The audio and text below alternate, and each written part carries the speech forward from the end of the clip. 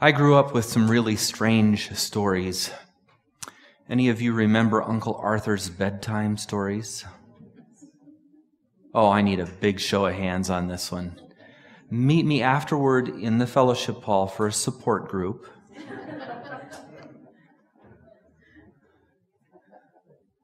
If you go online, you can read, it's very interesting. Most of the stuff online is about people who found themselves traumatized in life by Uncle Arthur's bedtime stories. As I think about it, we certainly don't tell stories the same way. One of the adapted stories was of a young girl who found herself embarrassed by her mother's hands. Later to discover that as a baby there had been a house fire and her mother had dashed past the firemen and the policemen and run into the burning house to rescue her and pull her from the flames and bring her baby out of the house that was on fire. And in the process, she had severely burned her hands. And they were burnt, scarred, red. Depending on one's aesthetic viewpoint, one might say ugly. And the girl was deeply ashamed of her mother's hand's appearance, but once she heard the story, she could say to her mother, "Mother, those are the most beautiful hands. You must have loved me very much." There were other stories that make me wonder sometimes about the psychology of the era or of Seventh-day Adventists in the era or Christians in the era. I remember one story of a woman who took the punishment for her daughter, and that was by pushing a hat pin through her own hand. Any of you remember that one? Kind of bizarre. Another story along these lines that's told in evangelical circles is of a man who had scarred hands. He had gone to a fire, multi-story building, and a child was trapped on top. And in this case, the parents couldn't get to him, but he climbed the drain pipe. This was back in the old days when things weren't made of PVC. This was back in the old days when things were made of wrought iron and were cast iron, and were attached to buildings in very significant ways so that they could hold human weight quite easily. And he scaled the building on this cast iron pipe, which had heated up in the fire, and it was frying his hands. Got into the building, rescued the child, and carried the child back down around his neck, down the pipe of the burning building.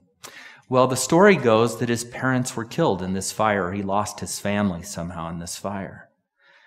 Now, I don't think this is the kind of story we would tell to children today. I don't hear us using these same kinds of stories. But the town met to decide the fate of this child. Would he go to foster care? Who would adopt him? And different people wanted to adopt him, some promising very comfortable environments, some promising excellent education, some promising all sorts of things. But the story goes that this man at the back of the room, listening to this hearing about this boy's future, finally stood up and said, "I can't give him a great education, and I'm not a wealthy person." But at that point, he pulled out his hands, and everybody saw his burnt hands, and they knew. And the boy came running to him and hugged him, and that became the man that got to adopt this child, because this man had loved him enough to risk his own life, to climb this building to save him, you see.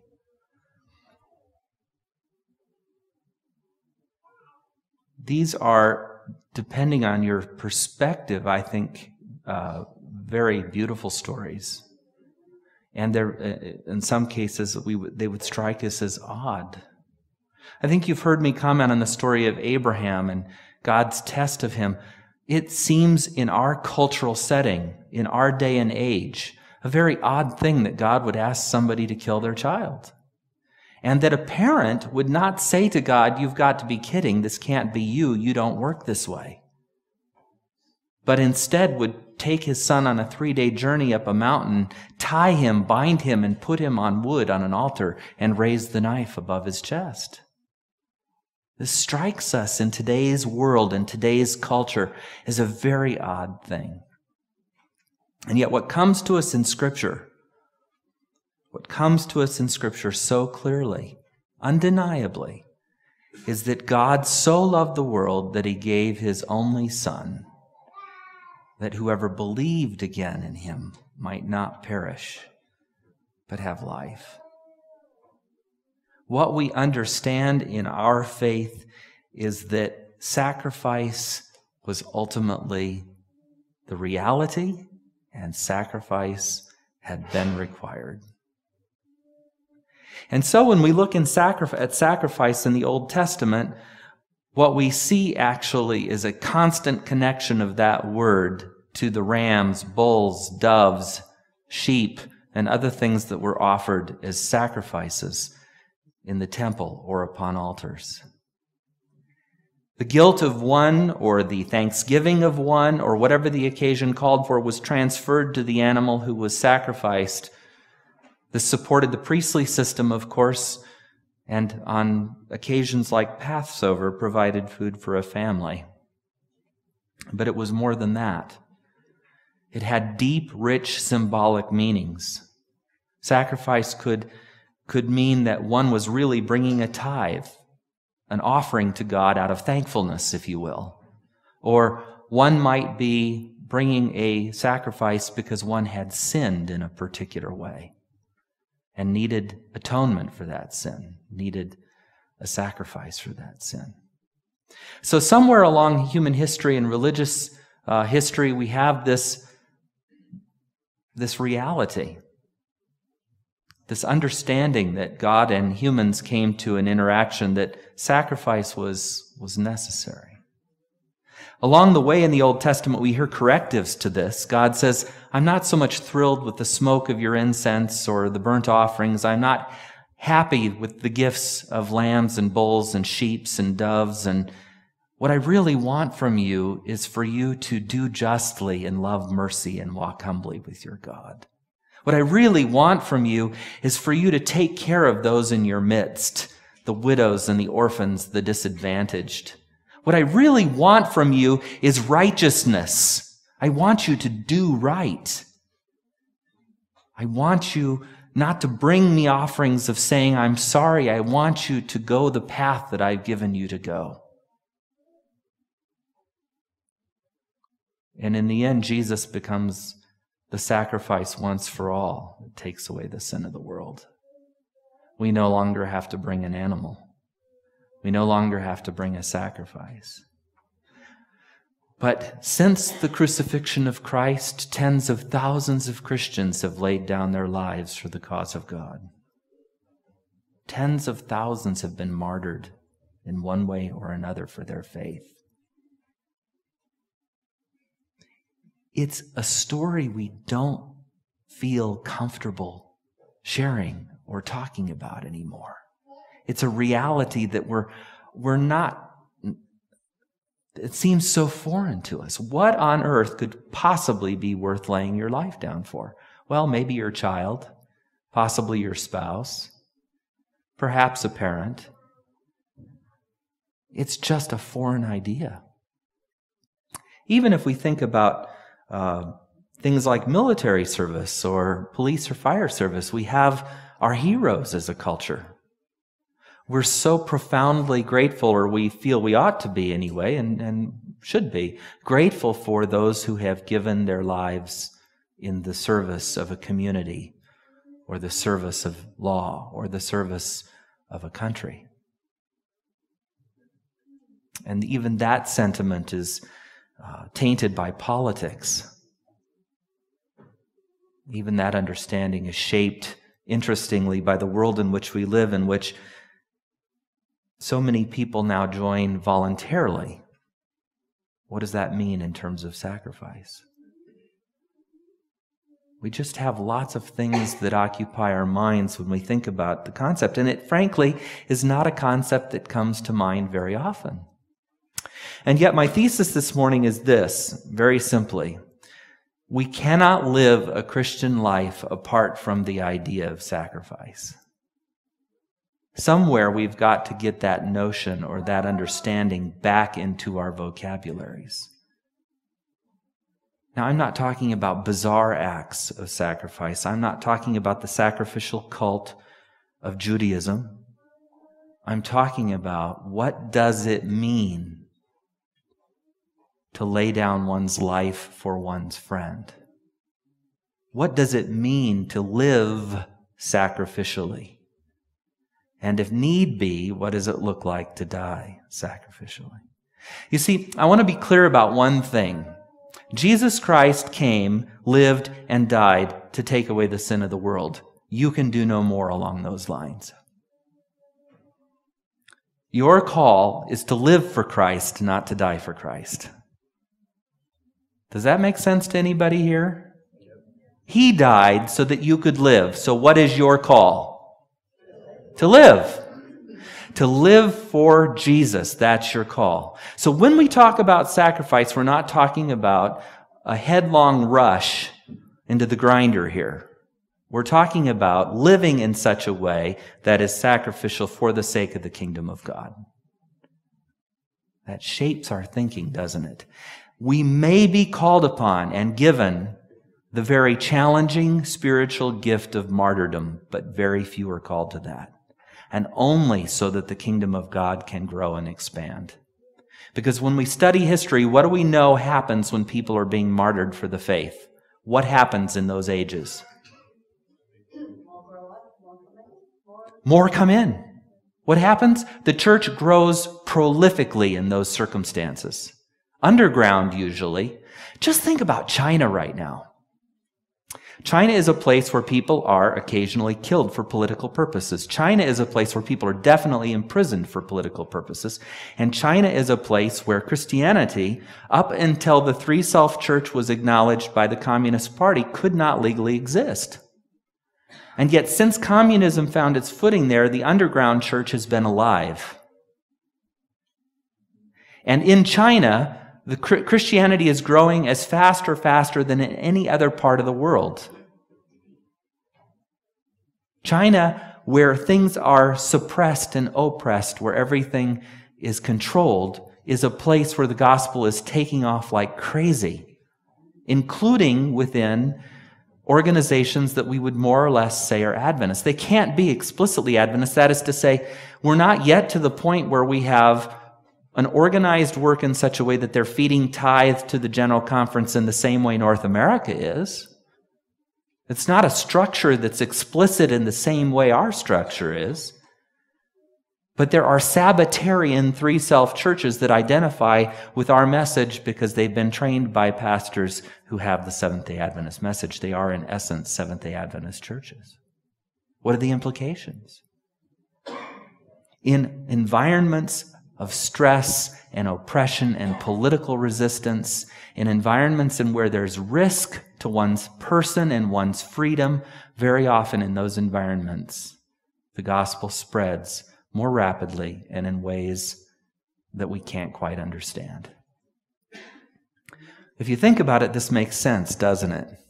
Because when the environment is like that, you have to make a choice. Are you going to enter that kind of risk? Do you believe enough to risk your freedom? Do you believe enough to risk your life? That's the question you're asking. And if you believe enough to risk your freedom, and if you believe enough to risk your life, then you certainly believe enough to share that belief or faith with another. And you stand as an example of somebody who believes. Now, these are hard teachings, aren't they? Because we have to confront ourselves. We have to say, do I believe enough? I'm going to suggest to you that you probably won't know until the day of testing comes. But one of the ways that you can be stretching yourself in the meantime is sharing your faith. It's a form of sacrificial living. I want to look at our text just really briefly to come back and just try to deal with those in a couple of ways, and then I want to come back to my story that I started with at the beginning and see if we can tie this all together. In the Psalm 112, 111, I wanted to read the whole thing because it's a beautiful psalm. But I wanted to focus on just a couple of verses. Verse 2, for example, "Great are the works of the Lord. They are pondered by all who delight in them. Glorious and majestic are his deeds, and his righteousness endures forever." He has caused his wonders to be remembered. The Lord is gracious and compassionate. He provides food for those who fear him. He remembers his covenant forever. So embedded in this song, embedded in this poem, these great words are several acknowledgments. The works of the Lord are great: creation, sustentation, deliverance. Those who love the Lord remember these deeds and ponder them because they speak of him. God's righteousness is not fleeting, but forever, as are his statutes, as are his covenants.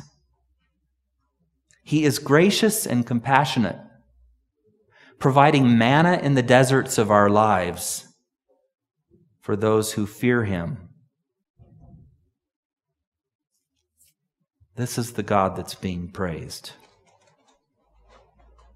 His precepts are trustworthy and established forever and ever, enacted in faithfulness and uprightness. Verse 9, he provided redemption for his people. He ordained his covenant forever. Holy and awesome is his name. He provided redemption for his people is a powerful phrase. This is Psalms written well before Jesus comes. But there's understanding there on multiple levels. In this hymn, we find redemption, that is to say, the redemption that has come, the deliverance that has come from slavery in Egypt. In this redemption, we find the Redeemer phrase echoed in stories like Ruth and Boaz, where God has redeemed his people. He's paid the ransom price. This notion is implicit already in the Old Testament. And we find the sacrificial system referenced there too. God has provided a way, a redemption for his people, even in the context of the Psalms. When we go to Romans, this incredible tome on righteousness by faith, we come to something else that's worthwhile and very interesting. 21 to 26. The question is, what happens to the law in relationship to faith? The question is, what is it that God is up to? And in this incredible bit of theology, Paul says, but now apart from the law, the righteousness of God has been made known. This is the righteousness of God which the law and the prophets testify. This righteousness is given through faith in Jesus Christ to everyone who believes. Righteousness. There's no difference here between Jew and Gentile, for all have sinned. All are justified freely by his grace through the redemption, there's that word again, the redemption that came by Jesus Christ. God presented Christ as a sacrifice of atonement. There's that word sacrifice again. He was given through the shedding of his blood to be received by faith. He did this to demonstrate his justice because in his forbearance, he'd left the sins committed beforehand unpunished, and he did it to demonstrate his justice at the present time so as to be just to the one who justifies those who have faith in Jesus. Well, that's pretty thick, isn't it? So as to be just and the one who justifies those who have faith in Jesus. So he's dealing with, in this section, those sins committed past the forgiveness of which was postponed as they were laid upon the animals sacrificed in anticipation of the Lamb of God who takes away the sins of the world. And he does it in the present time because this is the basis of the faith that we have in Jesus Christ, that the Lamb of God took away the sins of the world, that he was sacrificed, given for our life. We've lost this notion, and I don't know that that's, I know spiritually that's a rough thing. I don't know culturally what that looks like. But the idea of substitutionary punishment is no longer one we can relate to. If you steal a car, it makes no sense in the world that I should go to prison for you stealing the car. That's just not how our culture works. It's not how we operate. If you commit a heinous crime, that's on you. You bear the punishment. You should bear the responsibility. You do the crime, you do the right. Isn't that our way of thinking? And yet when it comes to our faith, we've got something very different. We do the crime. He did the time. We did the crime. He paid the price. We did the crime. He laid down his life. It's a growing disconnect in our culture. This is why I've titled my sermon as I have today. It's a weird title, I'll grant you. If I were looking at this online, I would think, I wonder what that guy is thinking. The odd and evolving notion of sacrifice. What does it mean to us today? What does sacrifice look like for us today? So let's go to the story in the Gospels that we read in Mark.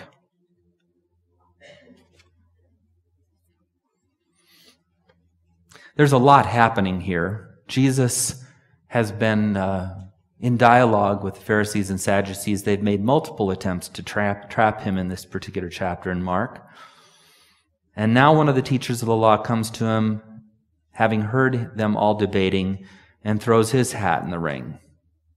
And he decides to ask Jesus which of the commandments is the most important. And Jesus gives a brilliant answer. He quotes the Shema, "Hear, O Israel, the Lord your God, the Lord is one. Love God with all your heart, with all your soul and all your mind and strength." The second is this: love your neighbor as yourself. Jesus summarizes the 10 commandments and all the law and prophets in this. And the man knows the answer is a good one. He's not a fool. And he expands even further upon Jesus' answer. This is the only place in Scripture where I know that this happens. The only place. This anonymous Pharisee or Sadducee who comes forward actually expands on the answer that Jesus gives. It's an incredible moment in Scripture. He quotes back to Jesus what he said. You're right in saying these things. It's more important than what? All burnt offerings and sacrifices. Wow. Loving God supremely and your neighbor as yourself is more important than any sacrifice you can bring to the altar. That's what the Pharisee and the Sadducee says. This expansion of Jesus' answer. Jesus didn't say that. The Pharisee or the Sadducee did. It's an incredible moment in Scripture. Just revel in it with me for a moment. Are you there? How can I bring you in? You gotta hear this like you've never heard this. It's there. Jesus says something absolutely remarkable to this guy. And interestingly enough, it serves just as everything else he says. It shuts him up. Jesus saw that he had answered wisely. He said to him, "You're not far from the kingdom of God." And then no one asked him anything. Do you know why? Because if you're trying to get somebody, you don't want to be identified with the one you're getting, or they'll be getting you too. If you're trying to trap somebody, you don't want to get caught up in the trap that you've just laid. And when this man answers and Jesus responds, "You're close to my position. You're close to where I am. You're close to the kingdom of God. That's it. Nobody wants to mess with them anymore. They have just gotten too close to the right answer and to the source of life. They've just gotten too close to the meaning that Jesus has for them in all of this. So let me ask you this. If I'm right, if sacrifice is at the very core of Christian conviction, if sacrifice is absolutely essential to the idea of Christian belief and practice, what does sacrifice look like in our context? The hint that we have here is it looks like this. You love God supremely. And Jesus said it this way, if you love me, do what? Keep my commandments. Paul argues, as he will in Romans 3, Romans 5, Romans 8, he'll argue that the law brings condemnation and death, but in no way is it to be done away with. Interesting, huh? Because what Paul understands is that while Abraham, by faith, acted, and it was that faith that was credited to him as righteousness, Abraham also kept covenant. He obeyed the precepts of covenant that God gave him. While it was his faith that saved him and not circumcision, he went through with circumcision because that was a sign of his covenant with God. Jesus says, look, faith in me is all you need. Believe and you will be saved. But what does belief look like once we get past that statement? He says, if you love me, if you're going to follow me, if you're going to be one of mine, you're going to love God supremely and you're going to love your neighbor as yourself. And that means that you're not murdering him. That means you're not stealing from him. You're not sleeping with his wife. You're not envying him. You're not hating him. It means that you're honoring God above all. You're not trying to reduce God to something material. You're not claiming to be something you aren't. You're living in accordance with the relationship and the covenant that God has established, and the Sabbath has become a moment in time, a gift. These are what it means. You're going to be in relationship. Love and service. That's sacrifice today. That's one clue. One very important clue. So coming back to my earlier story, we're still touched, I think, when people give of themselves for another. And I think it would be wonderful if we could take just a couple of minutes and ask you, any of you, if you might have a story you can tell in a minute or two of a sacrifice that you know of that was made on your behalf. Was there someone who did something for you? Maybe it was dramatic and it saved your life. Maybe you are a donor transplant recipient. A organ transplant recipient. Maybe you are aware of somebody's sacrificial giving that put you through Christian school, or had a circumstance where a parent acted heroically to their own detriment, or an adult acted heroically to their own detriment for you as a child that spared your life. Maybe it's an act of sacrifice that you've made. Maybe you've given up something. And in this Lenten season, what an appropriate thought to share. Anybody have a story of sacrifice? I'm going to do the walk. Oh, I see a story. Abigail has a story, and I'm looking for other hands as I walk.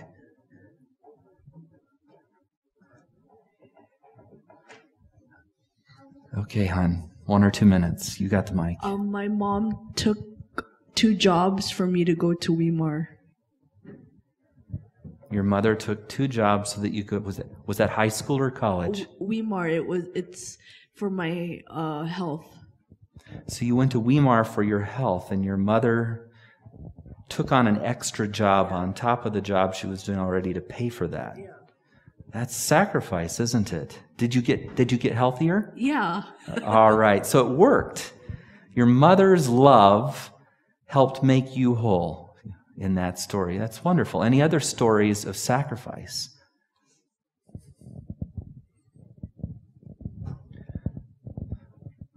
Okay, I'm not exiting the building. I'm going to make one more pass here. Love to hear another story of sacrifice.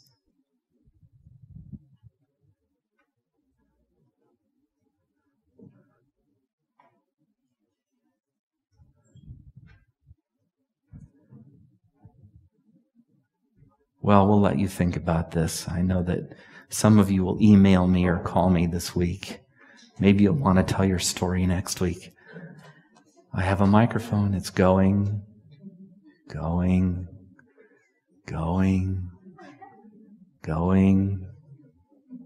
I see one more. Inga has a story.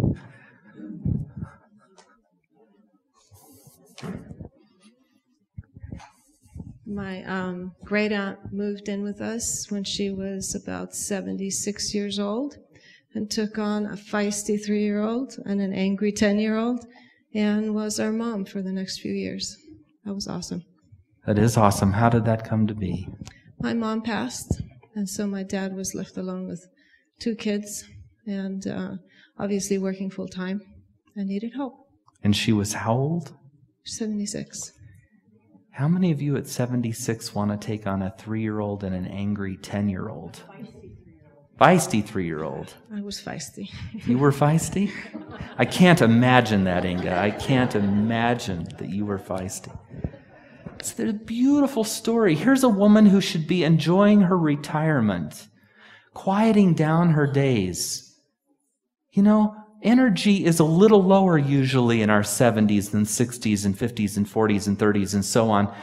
It's the way life works. God made us to have young children in our 20s, maybe 30s, so that we would have the energy to keep up with them. We all know parents in their 40s, right? And if you're one of them, God bless you. How can we help you? And if you're not one of them, we all have smiled and noted just how much energy it takes to raise a small child and how tough that is to do as we get older. And a woman 76 took on a 3-year-old and a 10-year-old because there was a loss and she could fill the gap. She sacrificed her time and energy and gave of her love. Anybody else? These are wonderful stories. Richard. Good. Are you having fun? This is a story of when I was not a real Christian, but there was a sacrifice that was made for me. I was going to a job interview in Houston, and I was called last minute to get on a plane, go to Hobby Airport, and then get down to a hotel room to be at an interview at 8 o'clock in the morning. Well, I arrived at the airport at 11 o'clock at night. No taxi cab service, no way to get to my hotel. And a stranger came to me, and he offered me a ride. He went 80 miles out of his way from his home to take me to Houston and get me into my hotel room at 2 o'clock in the morning. That stayed with me most of my life now, that when I can give, I give. Amen. Isn't that powerful? Here's a person, a complete stranger, could have been an angel, complete stranger who went way out of his way to give of something to somebody he didn't know. I want to be in bed at 2 o'clock in the morning. Anybody else? Some of you are night owls, but I want to be fast asleep at 2 a.m., not driving to Houston. Anna. One more here. Hi. Some of you know me. My name is Anna Camarina. My story is a little bit multi-generational. I'll make it really short. When I was born, I was a 2-pound premature baby. And 52 years ago, it was kind of a miracle for me to make it through. My parents were told that they had to pay cash for my care at Glendale Adventist because something to do with the insurance, or else they could take me out of the hospital and put me back in and readmit me as a sick baby. So my dad had to take on 2 jobs back then, and it kept me alive. And after that, I tried to have a normal childhood and adulthood. I married young. I had 2 sons, and premature babies tend to have premature babies. So one of my sons was born was trying to be born premature, and so I was given a concentrated shot of hormones that, to this day, 27 years later, has me with hormonal imbalances. And through the years, I've seen my husband work 2 jobs for 20 years plus, and we were able to keep our boys in Christian school. And we are so thankful. There were years I worked part-time and sick, very sick. I have hormonal seizures caused by hormonal charges in my body. And so I worked very sick, but continued to work to keep our kids in our Christian schools. And this is one of my sons, David. And I'm so proud of my boys. He is a psychologist, works with kids of all mental incapacities. And our other son is a doctor doing a VA, he's at the VA hospital in Loma Linda. He's a podiatrist, and I get very emotional because I see how the Lord always puts people our way to help us continue to serve others. So that's my story. Amen. Thank you, Anna. These are stories, your stories, and I know there are many more, those of you who haven't said a word, those of you who had parents who did something extraordinary, grandparents, an aunt and uncle, a stranger. Stories of sacrifice. A couple weeks ago I quoted Smuts Van Rooyen, who said, when God's story becomes our story, the future of the Adventist church will be profoundly affected. I don't remember the exact word he said, but secure, it will be understood, it will be made manifest. The story of God is the story of sacrifice. That's the story of God.